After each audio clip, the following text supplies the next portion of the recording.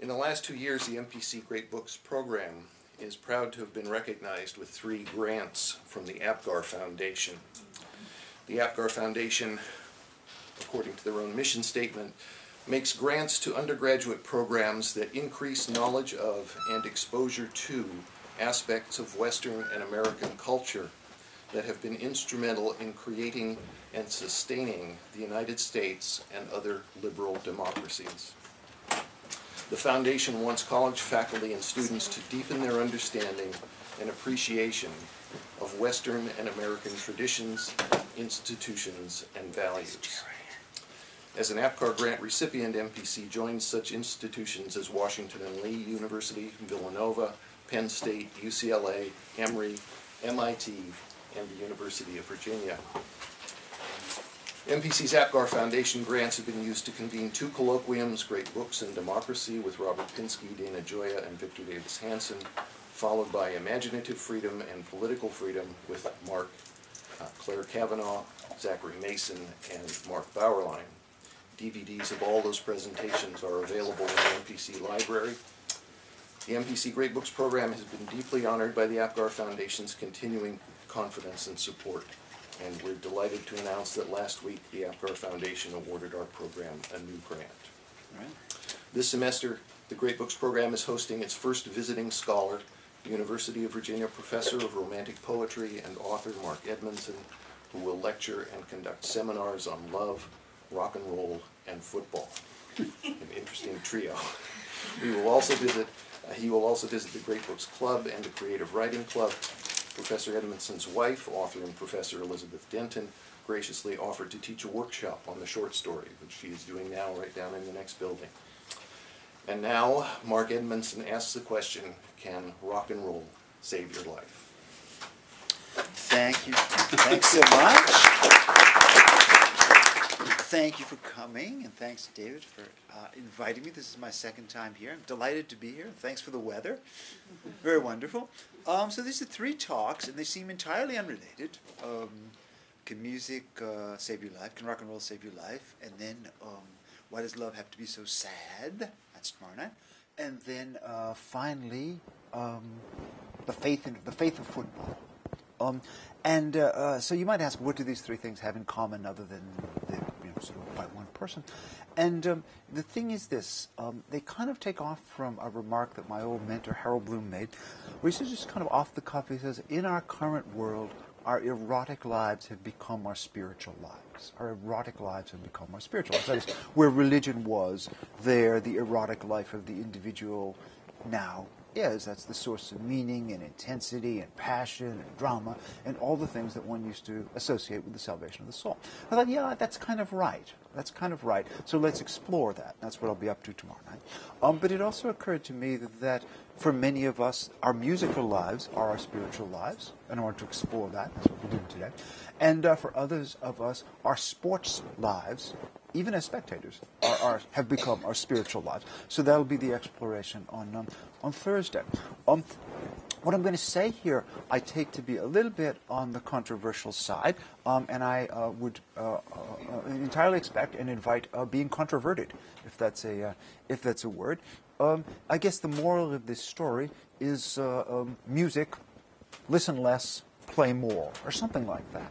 Anyway, let's see, and I'll read to you, it's for a section of the piece, 20, 25 minutes, and then let's talk a little bit, and I really do want to hear what you think about this. Of all the pieces that I'm going to do, this is probably the most work in progress-like, and the one tomorrow night the most aspires to be the most polished. So, here we go. Who hasn't at least once had the feeling of being remade through music? Who is there who doesn't date a new phase in life to hearing this symphony or that song? I heard it, we say, and everything changed.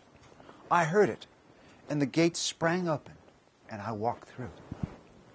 When I first heard Dylan's Like a Rolling Stone in 1965, not long after it came out, I was amazed. At the time, I liked to listen to the radio. I liked pop. The Beatles were fine. The Stones were better. But nothing I'd heard until then prepared me for Dylan's song. The record had all the fluent joy of a pop number, but something else was going on too. This song was about lyrics, language. Dylan wasn't chanting some truism about being in love or wanting to get free or wasted for the weekend. He had something to say. He was exasperated. He was pissed off. He had clearly been betrayed by somebody, or by a whole nest of somebodies, and he was letting them have it. His words were exuberantly weird, and sometimes almost embarrassingly inventive. And often I couldn't have told you what they meant. You used to ride on a chrome horse with your diplomat, who carried on his shoulder a Siamese cat? Chrome horse? Diplomat? What was going on? I sensed Dylan's disdain, sensed his near fury, but the song suggested way more than it declared. This was a sidewinder of a song, intense and angry, but indirect and riddling too. I tried to hear every line. Dylan's voice seemed garbled, and our phonograph player wasn't new. I can still see myself with my head cocked to the spindle, eyes clenched, trying to shut out the room around me as I strained to grab the words from the harsh, melodious wind of the song. Wasn't it hard when you discovered that? He really wasn't where it's at. You're invisible now. You've got no secrets to conceal. I couldn't listen to that song enough. I'd liked music before that. I'd liked stuff I'd heard on the radio. I even liked the Beethoven and the Mahler that my father played at top volume on Sunday afternoons, though I never would have admitted as much to him. But the Dylan was different. Other music made me temporarily happy, or tranquil, or full of energy. But this music made me curious and puzzled. There was something in the grooves that I wasn't getting. There was something in the mix of the easy, available pop hook and the grating voice and the elliptical words that signaled in the direction of a kinds of experience I hadn't had yet, and maybe I never would. The song made me feel that life was larger than I had thought, and maybe want to find out what it was that I was missing. I guess the song made me feel hopeful that my house and my neighborhood and friends and family didn't compose the limits of the world. Before, I may have been worried that if somehow I sailed beyond them, maybe I'd fall off the edge into some empty no-zone. The song kicked open a door in my mind, to borrow a phrase Bruce Springsteen used to describe his own experience with it. But to be honest, in the time the door may have gotten a little rusty from disuse. Because really, after I heard Like a Rolling Stone on the radio and bought the single and listened to it 50 or so times, I put it away. I never went out to cop a Dylan album. I never thought much about the guy for the next 5 years. I went back to what you might call music as usual. I went back to using music to tune my moods. It was as though I was myself an instrument, and I was playing away, but in a perpetual state of disharmony. I was out of whack with myself. I was out of tune. At 16, who isn't? I was simply a human being, and a young one, who lived in a mash of discordant feelings and thoughts. I wanted things. I wanted a lot of things. But I wasn't always sure what they were. I wanted a girlfriend, but when I thought about it, I didn't much want any of the girls on offer at school. Nor they me. I wanted to be an athlete, but games often bored me half stiff, and the school jocks were sometimes impossible to take. I wanted to be right with God, but when the time came to go to confession, I often had so many sins on the docket that I despaired of getting them in line and up before the judgment seat. So, I had a lot of static inside. My inner life resembled what my radio, an age number the size of a toaster, crimson and badly chipped, gave off when I was traveling from one of my pop stations to another, swirling the dial. It gave off the sound of chaos and the feel of the void. But soon, I arrived safely on the shores of WMEX, and there was Arnie Woo-Woo Ginsburg up until all hours, ready to maitre d' me into the sound of the Beach Boys, the Beatles, Jan and Dean, the Stones. Then all of my jarring and jangling emotions went into the radio and came back out making melodious sense.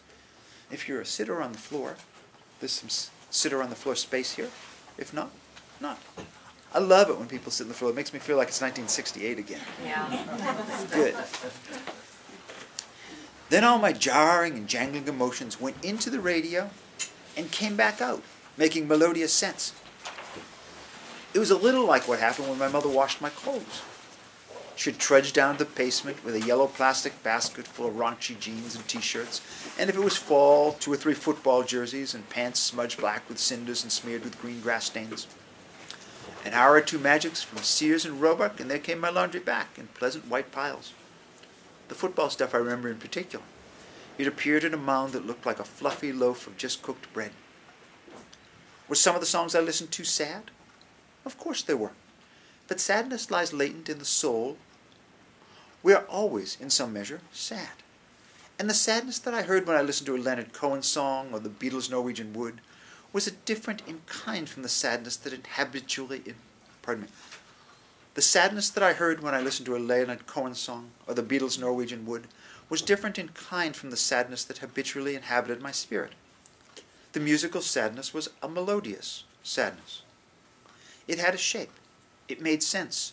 It flowed along almost predictable lines. I won't say that musical sadness exorcised the sorrows latent in me, but the music gave the sadness a benign expression. It put my sadness in an attractive box. It let me experience sadness from a distance. I experienced my grief over my younger sister's death, which had taken place a few years before, but I contemplated that grief at the same time. It's difficult to express. Music makes life melodious, assuming that the music does have a melody. Music makes life melodious, but life is not always so. Pop music, available music, suggests by its easy, pleasurable repetitions that life makes ready and easy sense. There's a harmony in our lives, in our beings, or at least we can pretend that this is so for the duration of the song. The music of Beethoven or of Coltrane is also patterned, but the patterns are far more difficult to find. You have to listen hard. You have to have an educated ear. You feel that you're almost collaborating with the composer when you seek out the subtle echoes and indirect recapitulations. Life makes some sense to Beethoven and Coltrane, but it is a difficult, remote sense that is not available to all and that can wink out in an instant. In Beethoven's late quartets, the coherence can be unbearably difficult to find, though I think the patterns are always there. Is this music all about theme and variations? I once asked my father, hoping to grab his attention in the midst of something by Brahms. All music is theme and variation, he said. But how attenuated that variation can be. How we can listen to a piece of music pining for a phrase that will connect us to something we have heard before and begin to reveal an overall structure. In Coltrane's late work, I sometimes can find no consistency of theme, no unity of sound, try as I might. I wonder if the impulse there isn't to turn against all sense-making through music and declare life to be incommensurable with any kind of cogency. A tale told by an idiot, as the poet says, full of sound and fury, signifying nothing. Music gives harmony to feeling. Music suggests a sense to life, or in the rare cases, refuses that kind of sense-making. And I wonder, late Beethoven makes me wonder, late Coltrane makes me wonder, do we go to music to hide from our fears that the world makes no sense at all? Do we seek in the harmonies of music a way to stabilize an inner life that is incoherent and strange? Do we tame ourselves through music? Do we use music to hypnotize ourselves? Do we apply music like a medicine to calm and quell that in ourselves we cannot understand, but perhaps should? Music as a balm upon the waters. Music as the settling of the storm. Music as a way to soothe ourselves into a certain kind of torpor, a certain kind of acquiescent waking sleep. Stephen speaks of a child asleep in its own lap. Can music save your life? Does music sometimes kick a door open inside the mind? I think that it does. Does it also sometimes insulate the house, fortify it, secure it from all wayward feelings and thoughts? I suspect that music does that too. And when a song does seem to kick a door open, we frequently listen to it over and over again until it's lost all of its power and all of its passion is spent. The philosopher Allan Bloom didn't much care for the effect that music had on his students.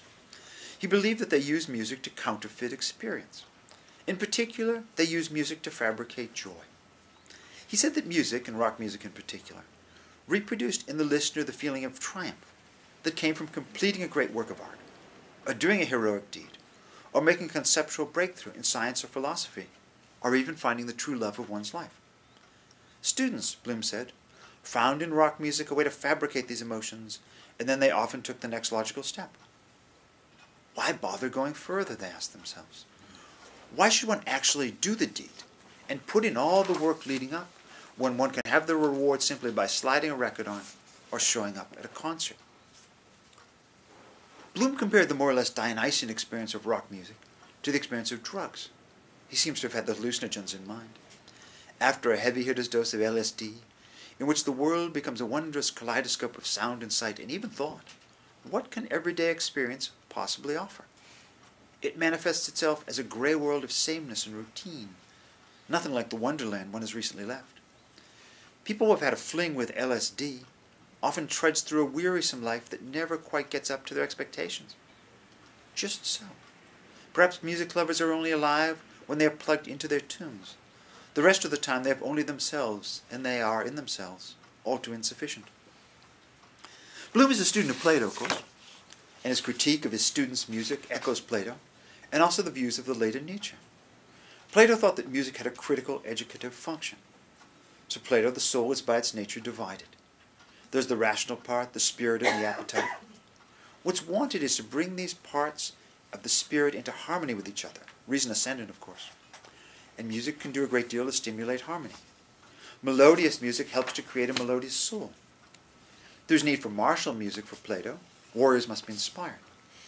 But what there is no need for is music that sends the soul into ecstasy. Music that lets appetite usurp reason and so makes a man or woman into a beast.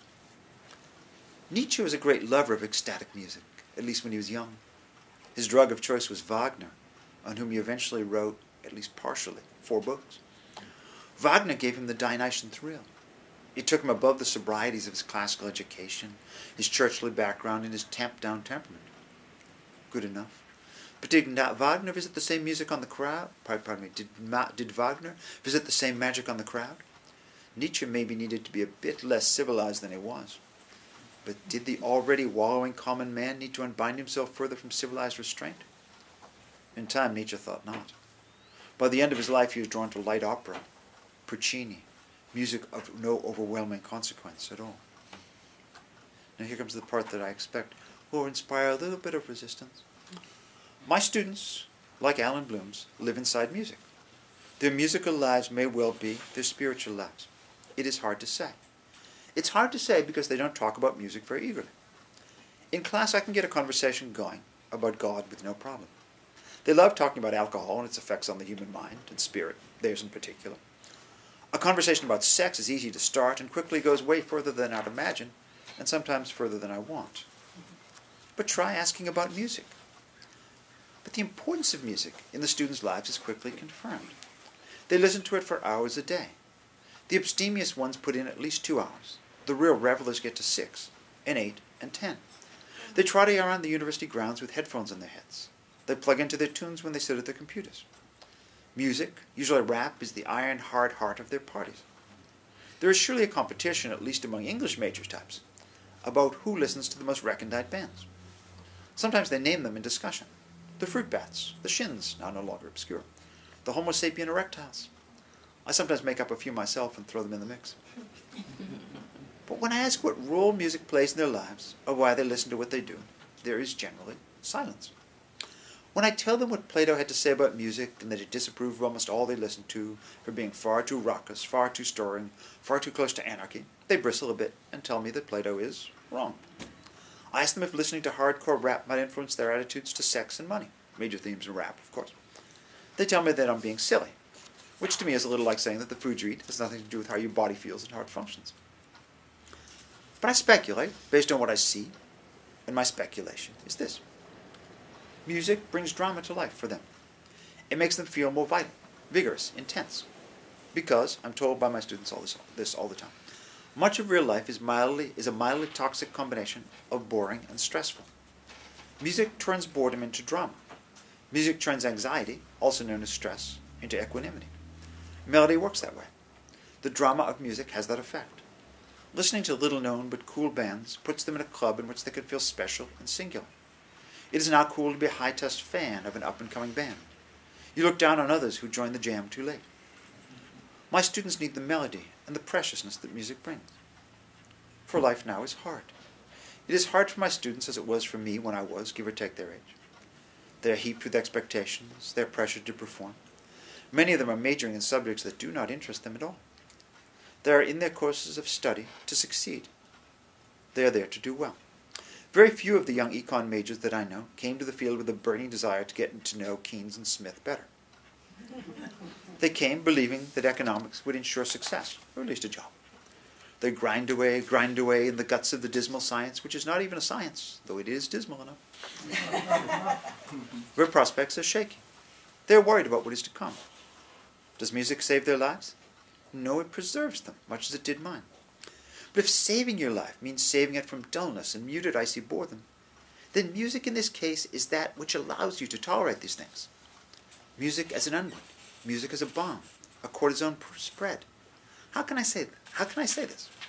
I say it because of the disparity between the wildness and freedom of the music and the lives my students seem to live and seem to want to live. This, I dare to say, is the generation of no generation gap. This is the generation that is busy cloning their parents.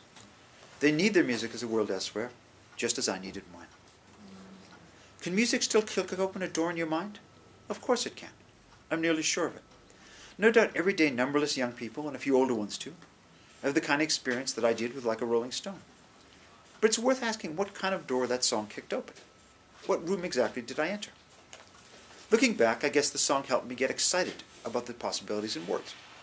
For what made the song different wasn't its melody. It was wonderful, sure. The organ intro still makes me grin with happy expectation. Something grand is coming soon. But I'd met other tunes just as gracefully intense. It was the lyrics that got me. I'd read other poetry then, though not much of it. My father loved the rhyme of the ancient mariner and could always be prevailed on to recite a stanza. He sometimes did so when not prevailed upon. But I thought poetry was by definition old stuff. Moving in its way, but always out of date, a little like those Beethoven and Mahler symphonies. But in Dylan I saw that music and lyrics could sound like now. There's a current stamp to what he was saying. Someone who listened to Like a Rolling Stone 50 times wouldn't be entirely lost reading The Wasteland, or even Notes Toward a Supreme Fiction.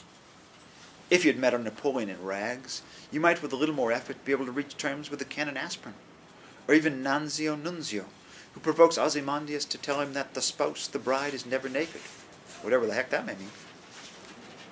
The door that Dylan kicked open was into the world of words, and eventually, after 5 or 8 years fluttering at the threshold, I made my way inside. In time, I began trying to write as well as to read, and I owe that trying to Dylan as much as to anybody else. If I'd had a little more musical inclination, I think the song would have made me want to make some songs of my own. I'd have wanted to bring across my own view of things in musical language as strange and funny and perfectly phrased as Dylan. I might even say that the best thing that hearing music can do for you is to make you want to make your own. Sometimes I find it close to absurd that some people are musicians and singers, and that others are silent apostles who never really let out a peep, maybe not even in the shower. Music seems to me like a basic human right, much like the right to prayer and the right to fall in love. Everyone's got a right to sing his song, though not everyone is to be compelled to listen to it. The notion that people have to do our singing for us is in some ways a precipitative of capitalism and the division of labor, which, though it surely has its virtues, we have taken to an absurd degree. It's rather amazing to go to a concert and see 10,000 people in their seats, paying a healthy price to watch 10 people on stage, having fun. I read recently that every Comanche warrior had his personal song, written for him by the wise man in his tribe, and modified by the singer as the mood arose. The warrior woke up singing it, sang it from time to time during the day, and hummed it when he was going to sleep at night. The song might go on about what a great hunter he was, how many buffalo he'd shot, what an amazing lover he could be, how tall and handsome. It was righteous music. Can music save your life? I think that if music kicks in any door regularly, it's the door that separates us from making music of our own. Sing, hum, strum, toot. It's said that when the Diggers, a group of early hippies, were invited to a Saturday night Grateful Dead show and told they could come in for free, they disrespectfully declined. Saturday night was the night when they toked up, got out their guitars and banjos and harmonicas, and for some of the less gifted or lessened, the pots and the pans and the clicking spoons, and made their own noise. They had fun. I sometimes think that the ultimate liberation that someone else's music can provide is the liberation of you, the individual, into your own music. Music can be a pleasure to listen to, but spending your life as a consumer and not a creator is a chump's bet. Nietzsche said that eventually he judged music by one standard. How fertile did it make him? How much, very musical philosophy, did it help inspire him to write? Many of us have been duped by the consumer ideology. Consumerism says that life's greatest pleasures are in consuming, in buying good shit and enjoying it. But that's wrong. Life's pleasures are in creating things, even if the creations have a few cracks in them. If music doesn't produce music or something fresh, it's often a sterile diversion. There's no one whose company I shun more. This is going to make somebody really furious. I shun more than that of the music geek. It's the character. Fantasia. who has a catalog like knowledge, tastes like a guillotine, and sits at stiff attention when the tunes play. He is sterility itself. Take every aspect of his relation to music, reverse it, and good things will come. Music at its best moves people. That's what people say. And there's a truth there. It should move you from one place to another. It should move you to get off your enjoyment-oriented posterior and do something. The music geek only listens to the best music. He does it all day long, sitting in his Herman Miller Aeron chair, with his Bose headphones on. He wears pads on his eyes. His face is drawn in sublime concentration. But to me, he's like somebody who eats only the best food, very picky in all his selections, but then never uses the strength and health he engenders by it. Capitalism makes less money in you by far when you make your own things than when you buy someone else's. Forget that not. The music geek condescends to everyone else's taste. He loves to yuck your yum. I half believe that on some level the music geek doesn't even like music, doesn't get it, and wants everyone else to join him in his sterile funk. When the revolution comes, he'll play Robespierre, and then look out for your head. Can music save your life? My former teacher, Jeffrey Hartman, said that most reading was vague and lazy, like girl watching. Feminists gave him the bastinado for it, but he was right in a way. Something similar is true about most music listening. Most music listening is about getting your emotions packaged for you, about quieting the static inside, about fabricating an exciting identity, the gangster, the hipster, to counteract one's commitment to a life of secure banality. Most music listening, like most reading, is about passivity too. It's about girl watching rather than woman wooing, which is a tougher game. Schopenhauer says that most reading is letting other people think your thoughts for you. I'd add that most music listening is about letting other people feel your feelings for you. Feel them for yourself, I say, then shout them out loud. And sing them too. It doesn't matter whether anyone's listening or not. Thanks.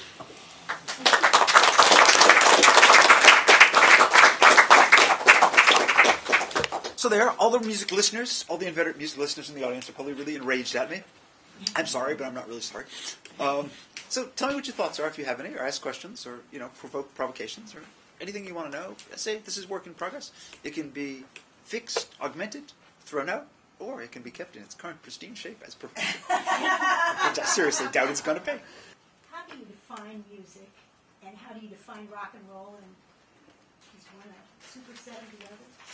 Yeah, I was kind of fudging a little bit. I said rock and roll. Can rock and roll save your life? Because I figured more people would show up. Rock and roll is the stuff that sounds like Chuck Berry and the Beatles. How do you define music? That's really a tough one. I guess it's the stuff you put your headphones on to listen to, and your head goes like this. I can't do much better than that, frankly. I really can't. How much research did you do into Bob Dylan before you wrote this poem? Because I imagine Bob Dylan was writing, addressing his time, his situation, his world. I think most people that probably write songs probably are writing from something that they've seen or beheld or experienced.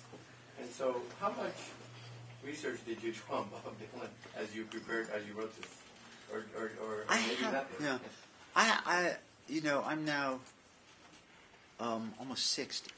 And the way I've taken to writing now is to find things that I've always been interested in, but might be interesting to others, and just try to reflect on them based on my experience of them, somewhat with the hypothesis that they've been kind of sitting back there in something like my subconscious for a long time, getting worked over. And my wife is sitting here, and she will tell you periodically. We'll be driving the car, and I'll say, the thing about Dylan is, and, this is sort of the air is full of electrons, or something else. And so there's that. So no research. But research, many of the things that I read are full of research. Okay, but research is often just unmetabolized facts. Facts that haven't been lived with at all, that aren't part of the identity of the person who's writing. The whole idea of research, like you go out and find out about something that you don't know about because you weren't curious enough about it beforehand in order to write about it, right? Or to think about it. You go out and read it up so as to write a scholarly article. What? I don't want to read that. I want to read what's close to your heart or close to your mind and let that kind of unfold. The people that I'm jazzed about reading. My old teacher, Harold Bloom, he didn't sort of go out and do research on Shakespeare. He fell in love with Shakespeare, read a lot of Shakespeare, and then said, well, time to write a book about that. And then out it came. The idea that he was doing research for it, per se, I don't think he did. But I read a lot of books on Dylan from time to time. I read a lot of articles on Dylan from time to time. And some stuff sticks and some doesn't. And I always have the assumption, it's kind of a romantic assumption, that which sticks there's a meaning for its sticking. It means it has some significance, if only to me. So this may just be like the somewhat glib voice of indolence, or it may be, where writing can actually successfully come from. I'm not sure. Your tuning analogy really resonated with me. Yeah. And I'm wondering if listening to music and maybe reading poetry, whatever, consuming, as you said, to tune your moods. Yeah. Do you think that creating is a way to have your moods kind of stay in tune then? I think that I wanted to I'll just develop that because it's an important point, and I don't know that I've really got it nailed down at all. But the idea was that sometimes you listen to music to tune your moods and, as it were, pacify yourself. And you find a kind of hypnotic or almost mildly intoxicant order for your emotions. And it makes life a little softer. How do you feel about, remixing with the only word I really have for it? I mean, you have bands like Led Zeppelin, who arguably got a lot of inspiration from blues musicians, as well as other rock bands. Jimi Hendrix's cover of All Along the Watchtower. You have cover music in general, or how about like the rampant sampling and electronic and hip-hop music these days, whether it be purely inspiration that fuels your thing, or using it as a stencil to kind of outline what you want to do and make it your own? Yeah, I mean, that's great. I love it when people do that. I love it when they do it. They continue the tradition, or they shoot it in this direction or that. The thing, obviously, that makes me really depressed is tribute bands. Right? There's something kind of touching about them for a moment. And sometimes their names are really cool, right? Neil Diamond tribute band, Diamond in the Rough. Nice, A lot of these things are good. But that just seems to be really depressing, like the Beatles tribute bands who trudge around and one guy's George and one guy's Paul and one guy's Paul. That seems to take what you're describing a little too far. Thanks, Mark. My pleasure. Thank you, survivors.